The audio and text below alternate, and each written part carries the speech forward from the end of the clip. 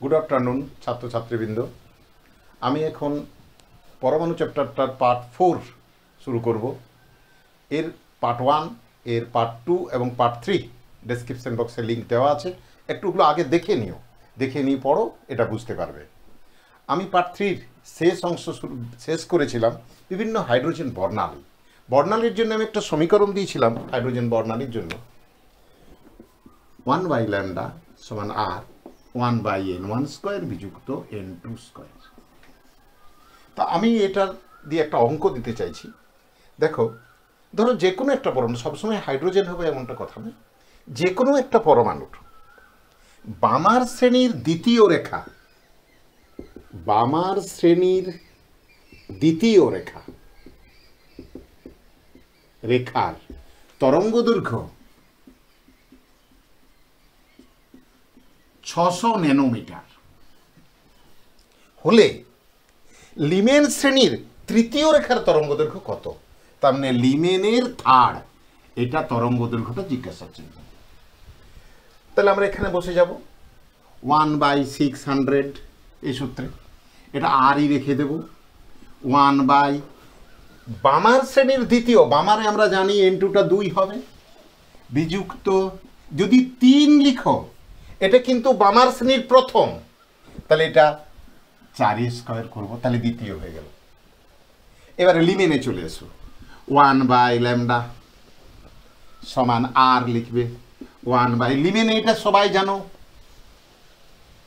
এখানে দেখো লিমেনের এবারে থার্ড মানে কত হবে? চতুর্থ, মানে 1/4। একটু দেখে নাও, আরেকবার বলি। থার্ড লিমেন শ্রেণীর যদি প্রথম হতো তাহলে এখানটায় আসতো 2, এখানটাতে 2 আসতো, দ্বিতীয়তে 3 আসতো এবং থার্ড এই জন্য 4 আসতো। এবার এটাকে আমরা যদি ভাগ করে দিই, আরটা কেটে যাবে এবং এই ভগ্নাংশের কাজটা করলে আমরা ল্যামডাটা মোটামুটি পাবো 120 ন্যানোমিটার। অঙ্কটা একটু ফলো করবে, অনেকগুলো অঙ্ক তোমাদের বইয়ে দেওয়া আছে অনুশীলনীতে, সেগুলো একটু করার চেষ্টা করবে। এরপর আমার 3টে জিনিস বলবো, সেটা হচ্ছে আয়নন শক্তি, আয়নন বিভব এবং উদ্দীপন শক্তি। আয়নন শক্তি দেখো, কোনো একটা পরমাণুর ভৌমস্তর বলতে কে, যেখানে 1, ভৌমস্তরের ইলেকট্রনটাকে বাইরে বের করে একে আয়নে পরিণত করতে ন্যূনতম যে শক্তির প্রয়োজন হয় তাকে বলা হচ্ছে আয়নন শক্তি। আর আয়নন বিভব কি? ন্যূনতম যে ধনাত্মক বিভবের প্রয়োজন হয় তাকে বলা হচ্ছে আয়নন বিভব। সংজ্ঞাটা একই রকম থাকবে প্রথম পার্টটা, এবং শেষটাতে বলবে শুধুমাত্র ন্যূনতম যে ধনাত্মক বিভবের প্রয়োজন হয় তাকে বলা হচ্ছে আয়নন বিভব। তাহলে উদ্দীপন বিভবটা কি? একটু তার আগে আমরা বুঝে নেব যে ধরো তোমাকে বলা হলো লিথিয়ামের আয়নন বিভব কত, তাহলে লিথিয়াম পরমাণুর ভৌমস্তরের শক্তিটা আমরা বের করব। তো এনার্জি বের করে আমরা সাধারণ সমীকরণ আমরা জানি, -13.6 বা জেড স্কোয়ার বাই হচ্ছে এন স্কোয়ার। এটা তো এনটা 1 হবে, লিথিয়ামের ক্ষেত্রে জেডটা আমরা 3 বসাবো, তাহলে ই ইজ ইকুয়াল টু হবে -13.6 গুণিত 9 হবে। এটা মানে তোমাদের আগে ক্যালকুলেশন আমরা করেছি 122 কিছু এটা হয়েছিল। তাহলে এত ইভি লিখবে। এবার আয়নন শক্তি কি লিখবে? এত ইভি তো হাইড্রোজেন পরমাণুটা শক্তি হলো, আয়নন শক্তি লিখতে হবে, এই মাইনাসটা তুলে বলবে, লিখবে 122 যেটা হবে এত ইলেকট্রন ভোল্ট। আর আয়নন বিভব কত? আয়নন বিভব হবে এত ভোল্ট। যত একটা ইলেকট্রনের যদি শক্তি বলে তোমাকে 4 ইলেকট্রন ভোল্ট, ইলেকট্রনটা কত বিভবে আছে বলে চট করে বলবে 4 ভোল্ট বিভবে আছে। যাই হোক, এবারে উদ্দীপন বিভবটা কি? উদ্দীপন বিভব হচ্ছে যে কোনো একটা পরমাণুর, ধরো ভৌমস্তরে ইলেকট্রনটা আছে, এর পরের স্তরে তুলতে যে শক্তির প্রয়োজন হয়, এর ঠিক তার পরের স্তরটাতে তুলতে যে শক্তির প্রয়োজন হয় সেটাকে বলছে প্রথম উদ্দীপন বিভব। এখান থেকে এটাই তুলতে যে শক্তির প্রয়োজন হয় সেটা হচ্ছে দ্বিতীয় উদ্দীপন বিভব। এখন আমরা দেখব হাইড্রোজেন পরমাণুর প্রথম উদ্দীপন বিভব বা দ্বিতীয় উদ্দীপন বিভবের মান কত হবে। দেখো, আমরা হাইড্রোজেন পরমাণুর শক্তিগুলো, তোমাদের শক্তি স্তর বলো যাই বলো, সেটা দিয়ে আমরা বুঝিয়েছিলাম। প্রথম কক্ষপথের শক্তি ছিল, কে কক্ষপথের শক্তি ছিল -13.6 ইলেকট্রন ভোল্ট। তারপরে কে এল কক্ষপথের শক্তি ছিল -3.4 ইলেকট্রন ভোল্ট। এম কক্ষপথের শক্তি ছিল -1.511 ইলেকট্রন ভোল্ট। তাহলে প্রথম উদ্দীপন শক্তি কত হবে না, এইটার থেকে এটা বিয়োগ করে দেবে। তাহলে ফার্স্ট উদ্দীপন শক্তি হচ্ছে, প্রথম উদ্দীপন শক্তি হচ্ছে -13.4 -13.6। তার মানে এটা যদি করো 10.2 ইলেকট্রন ভোল্ট। দ্বিতীয় উদ্দীপন শক্তি কি হবে, তাহলে কে এর থেকে তুমি কিছু নিয়ে যেতে চাইছো কোথায়, এম কক্ষপথে।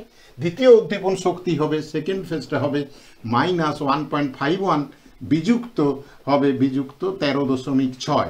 তার মানে এই মানটা দেখো ওর থেকে একটু বেশি আসবে, এই মানটা হবে মোটামুটি 12.09 ইলেকট্রন ভোল্ট। এটা গেল। এবারে আমরা দেখব বোর তত্ত্ব। এই বোর তত্ত্ব আমরা ডি-ব্রগলি প্রকল্প পড়েছিলাম। এই ডি-ব্রগলি প্রকল্প কিভাবে বোরের কোয়ান্টাম শর্তটি প্রতিষ্ঠা করে, প্রশ্নটা খুব ভালো করে খেয়াল করবে। ডি-ব্রগলি প্রকল্প কি করে বোরের কোয়ান্টাম শর্তকে প্রতিষ্ঠা করে। তো লুইস ডি-ব্রগলি বলেছিলেন যে স্থায়ী কক্ষপথ হবে সেটাই যেখানে ইলেকট্রনটার, আবর্তনরত ইলেকট্রনটা তরঙ্গদৈর্ঘ্যটা পূর্ণ সংখ্যায় থাকবে। ভগ্নাংশ তরঙ্গদৈর্ঘ্য নিয়ে কখনোই একটা স্থায়ী কক্ষপথ হতে পারে না। এটা আলাদা করে প্রমাণ করা যায়।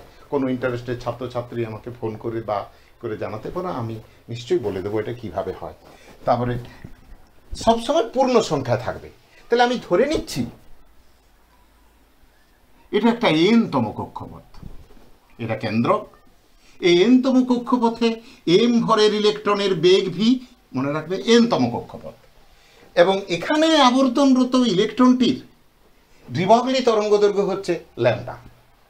তাহলে নিশ্চয়ই এখানে এনটা এরকম পূর্ণ তরঙ্গ আছে, পুরোটা আঁকছি না, এই যে একটা তরঙ্গ, দুটো, এরকম এন সংখ্যক পূর্ণ তরঙ্গ নিয়ে ওটা তৈরি।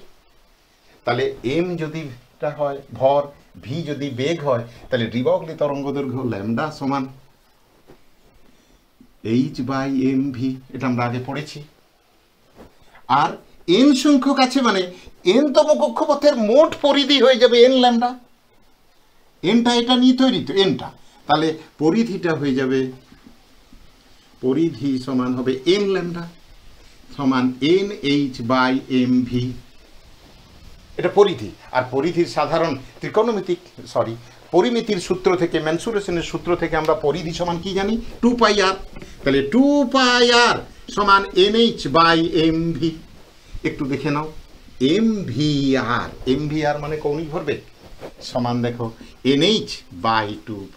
এটাই তো বোরের কোয়ান্টাম শর্ত, mvr সমান NH/2π। এতক্ষণ আমরা বোর সম্পর্কে অনেক কিছুই বললাম। এখন আমরা বলবো যে বোর তত্ত্বের ব্যর্থতা। বোর তত্ত্ব খুব সুন্দরভাবে প্রযোজ্য হলেও বোর তত্ত্বের ব্যর্থতা আছে। ব্যর্থতাগুলো আমরা 4টা পয়েন্টে বলতে চাইছি। প্রথম ব্যর্থতা দেখো, হাইড্রোজেন, হিলিয়াম, লিথিয়াম এরকম হালকা পরমাণুর ক্ষেত্রে কিন্তু বোর তত্ত্ব এত সঠিকভাবে প্রয়োগ করা সম্ভব হয়েছে। Very good. ফাইন স্ট্রাকচারের যে বর্ণালী, এই বর্ণালীতে আমরা দেখেছি, ধরো হাইড্রোজেনের একটা বর্ণালী, এরকম একটা রেখা বর্ণালী পেলাম, এই ব্যাখ্যাটা দিয়েছেন বোর সুন্দরভাবে। কিন্তু যদি এটা আরো হাই রেজলিউশন স্পেকট্রোমিটার দিয়ে যদি দেখা হয়, তাহলে দেখব এটা আরো অনেকগুলি সূক্ষ্ম সূক্ষ্ম রেখা দ্বারা তৈরি, অর্থাৎ ফাইন স্ট্রাকচার। এই বর্ণালীর এই ফাইন স্ট্রাকচার বোর ব্যাখ্যা করতে পারেন। এটা কেন এরকম, এটা আমরা বলেছিলাম আগেই, ফাইন স্ট্রাকচার কনস্ট্যান্ট বলেছিলাম, এবং এটা সমারফেল্ডের কাজ আছে এর উপরে, তোমরা বড় হলে পড়বে, খানিকটা কেমিস্ট্রিতেও পড়বে। এরপরে দেখো আমরা যে 2n²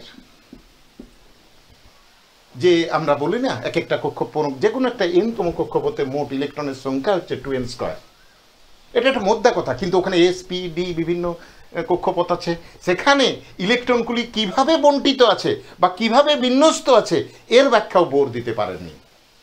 আর আমরা যখন বোরের পোস্টুলেট পড়েছিলাম তখন আমরা কি করেছিলাম দেখো, ম্যাক্সওয়েলের ইলেকট্রোডাইনামিক্স থিওরি এবং রাদারফোর্ডের পরমাণু মডেলকে মিশিয়ে দেওয়ার জন্য, সুন্দর করে মিশিয়ে দেওয়ার জন্য আমরা একটা মেনে নিয়েছিলাম যে ইলেকট্রনগুলির অভিকেন্দ্র ত্বরণ থাকা সত্ত্বেও সেগুলি শক্তির বিকিরণ করে না।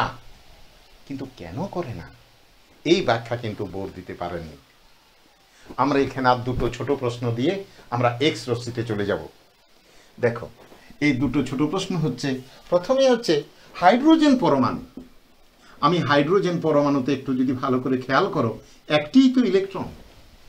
তাহলে সে লিমেন বামার শ্রেণী এসব প্যাসেন ব্র্যাকেট ফান্ড এসব এত তরঙ্গ দৈর্ঘ্য এত দিচ্ছে কি করে, এত বর্ণালী দিচ্ছে কি করে? একটা ইলেকট্রন। কিন্তু আমাদের এটা জানা দরকার, একটি হাইড্রোজেন ইলেকট্রন, ধরো একটা হাইড্রোজেন আর্ক ফিলামেন্ট বাতি, একটা আর্ক বাতি, এই বাতিতে কিছুটা হাইড্রোজেন থাকা মানে লক্ষ লক্ষ হাইড্রোজেন পরমাণু। তাহলে এরা কি করছে দেখো, এরা যখন লাফাচ্ছে উত্তেজিত কক্ষপথ থেকে নিচে নামছে, কোনো সময় কেউ লিমেন দিচ্ছে, কেউ বামার দিচ্ছে, কেউ কোনো একটা পরমাণু প্যাসেন দিচ্ছে, ব্র্যাকেট দিচ্ছে। এই ধরনের হাইড্রোজেন পরমাণুতে আমরা জানি 4টে দৃশ্যমান বর্ণালী পাওয়া যায়। যে আমরা বর্ণালী যখন চ্যাপ্টারটা পড়বো তখন আমরা ওখানে ডিটেলসে যাব। তোমরা বিভিন্ন লিঙ্কগুলোকে ঠিকঠাক শেয়ার করো এবং খাতায় নোট করো, নোট করে জিনিসগুলোকে পড়ার চেষ্টা করো। যাই হোক, তাহলে কিছু পরিমাণ হাইড্রোজেন মানে অনেক হাইড্রোজেন পরমাণু, এই জন্য আমরা এত বর্ণালী পাচ্ছি। আরও একটা ছোট প্রশ্ন থাকে, চমৎকার প্রশ্ন, যে একটু আগেই দিলাম না, ক্ষার ধাতু লিথিয়াম দিয়েছিলাম, লিথিয়াম, সোডিয়াম, এই সমস্ত মৌলগুলি যে বর্ণালী, সেই বর্ণালীটা অনেকটাই হাইড্রোজেন বর্ণালীর মতো। বলছি এটা কেন? দেখো খুব সহজ উত্তর। হাইড্রোজেনের আমি একটা ছবি আঁকছি, এটা পরমাণুর কেন্দ্রক, এটা ইলেকট্রনটা, এবং সেই বিভিন্ন কক্ষপথে যাবে, এটা কেন্দ্রক। আমি যদি সোডিয়ামের ছবি আঁকি 11, 23 ধরো, তার মানে সোডিয়ামের 11টা প্রোটন, 12টা নিউট্রন, কে কক্ষপথ 2টো, এল কক্ষপথে 3টে, 8টা, এম কক্ষপথে 1টা। আমি যদি কে এবং এল কক্ষপথকে একটা এবং নিউক্লিয়াসটা নিয়ে একটা কেন্দ্রীয় কোর অঞ্চল ভাবি, তাহলে এম কক্ষপথের ইলেকট্রনটা এই ইলেকট্রনটার সমতুল্য হয়ে গেল। এই জন্যই এর বর্ণালীটা অনেকটাই হাইড্রোজেন বর্ণালীর মতো, সোডিয়াম, লিথিয়াম এদের বর্ণালীটা অনেকটাই হাইড্রোজেন বর্ণালীর মতো। এবার আমরা যাব এক্স রশ্মি। এক্স রশ্মিতে দেখো, তোমরা জানো যে একটা নল, এটাকে বলছে তড়িৎ মোক্ষণ নল। একটু এর হিস্ট্রিটা আমাকে বলতেই হবে, এর ইতিহাসটা কি। একটা তড়িৎ মোক্ষণ নল, এখানে এর সঙ্গে একটা বায়ু নিষ্কাশন পাম্প যোগ করা আছে। এটা ভোল্টেজ, উচ্চ ভোল্টেজ দেওয়া যায় এটার সাহায্যে। তো দেখা যাচ্ছে যখন এটা স্বাভাবিক চাপে বায়ু থাকে তখন কোনো তড়িৎ মোক্ষণের কোনো ঘটনা ঘটে না।